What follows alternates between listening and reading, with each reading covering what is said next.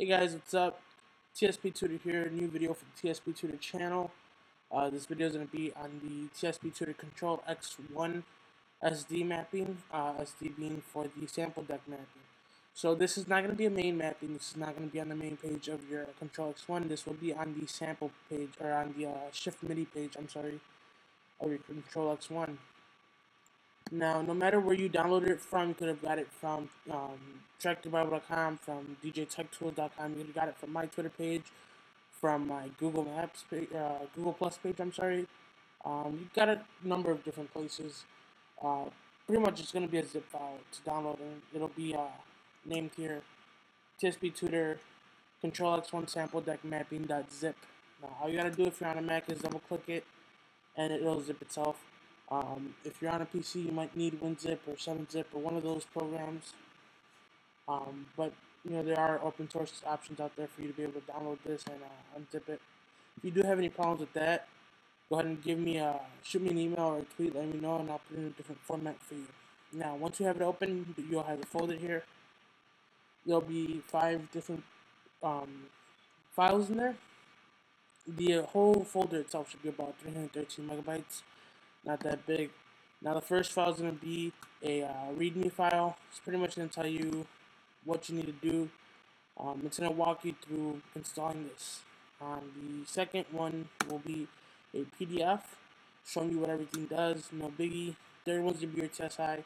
The fourth and the fifth are something you shouldn't have to worry about. Those are for controller editor. So in this video, we're not really going to worry about them. But if something's not working, you know, shoot me a tweet and I'll show you guys how to use those. Alright. Let's go ahead and get rid of that.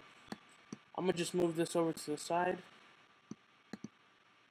Alright, and let's open up Traktor. Now, this is pretty much just an empty Traktor page. I'm going to make it full screen. And I'm going to get into our preferences here. What I'm going to do is we're going to go to Controller Manager. Make sure your Control X1 is installed. When you plug it in for the first time, it should tell you that it wants to replace some of its presets. Just okay that. It might get rid of some of your presets, but just okay it for now. It should be fine. Make sure you have it installed. Once you do have your Control X1 installed and you're ready to install the TSI file for my mapping, what we're going to do is we're going to go to Add and we're going to go to Import. And what you want to do is you want to navigate over to that folder where you had where you downloaded the mapping file. So it's in the TSPTutor Control X1 sample deck mapping. You're going to double click on that and actually import the TSI file. You'll hit open down here. I already have it installed, so there's no need to install it again for me. Now, once you've gotten that done, click on device and you're going to go over to TSPTutor Control X1 SD mapping. Make sure your import and output are set to your Control X1. If you do have multiple Control X1s plugged in, easiest way to tell which one you're going to hook it up to is going to be by unhooking the one that you're not going to be using. And that way you can tell which one's which. Once you have this all done, go ahead and close. Something I do recommend is always exit out of your program and restart it. Whenever you're working with Traktor, I would always recommend that. Since I've already had mine set up for it, I don't really need to do that. So we're just going to go to the next step. Now, this is where the actual X1 comes in handy. What I'm going to do is I'm going to turn on my second camera here. And my second camera is turned on so we could have the X1 in recording here. Alright, so first thing you do to get into the page where our mapping is at is you're going to hit the Shift and the Hotkey button. Hotkey should turn green, let you know it's in MIDI mode. Okay, once we're in MIDI mode, the good stuff can start. Now, the top 2 buttons here, the browser buttons, those are going to be working the same way as they worked in pretty much the stock Control X1 mapping. And what I'm going to do is I'm just going to load up let me sort these by key. I'm going to load up just whatever sample and go ahead and play that. I'll show you guys how to load that up in a second here. Alright, so here we go. Alright, so I'm going to scroll this track. Yeah, just play this one. So what I'm going to do to load it is I'm gonna push shift and the in button.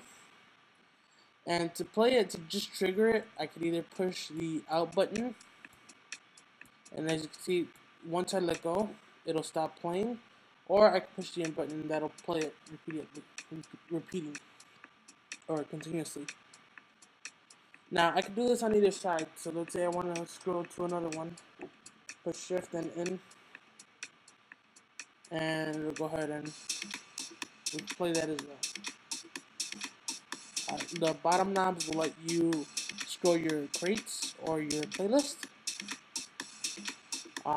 So it comes in handy when you have your samples over multiple pages or multiple playlists.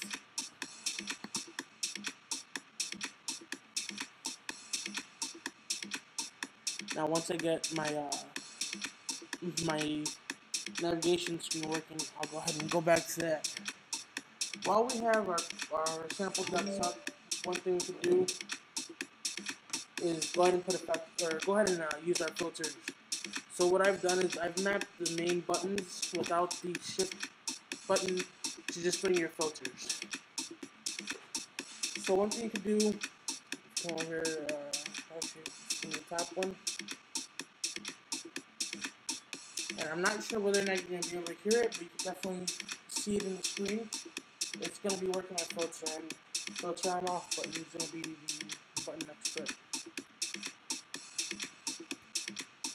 Alright, and that works with all the filters here.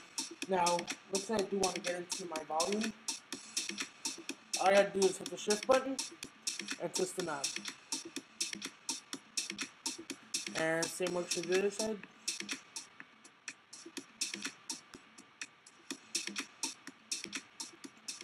If I let go of shift, it'll be my filter.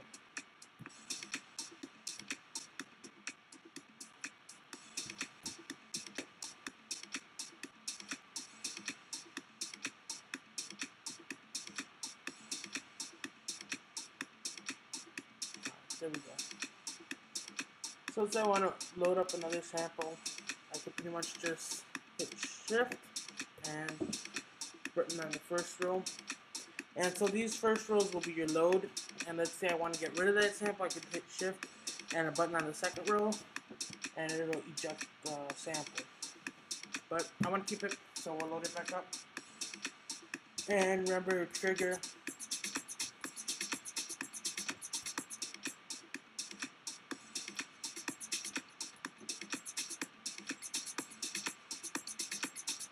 And while you're holding down trigger, you can actually push the first row button, and it'll make it continuous.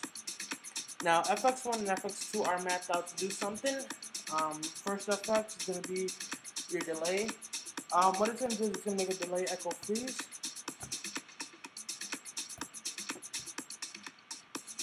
Alright, and the second one is going to do slicer. Stuff like that. And then you can hear slicing. Now I do gotta rework it because they did change the way effects worked in the sample decks. Let's say you didn't want it to happen on one, you could just click it there.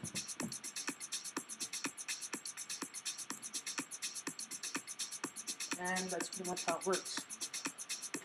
It's really simple to get this working. If you guys do have any questions, feel free to tweet me at TSPTutor, Google Plus me, email me, get in contact with me. Let me know if you guys want me to change the mapping a little bit. I'll go ahead and do that.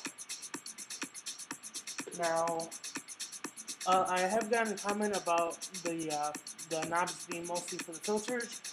That is at my liking because I use more filters than I do anything else.